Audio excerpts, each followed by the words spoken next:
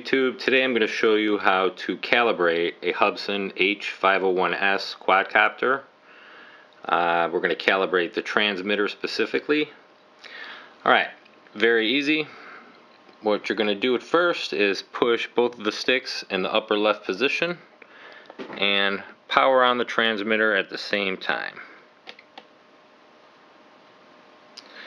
Once you do that, it says calibrate stick mode 2. In order to do the calibration itself, we're going to rotate both sticks twice, simultaneously at the same time.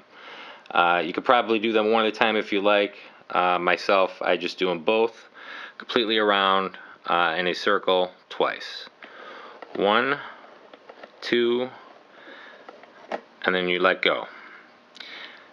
Then what you're going to do is long press any trim button, and that completes the calibration. Thanks for watching.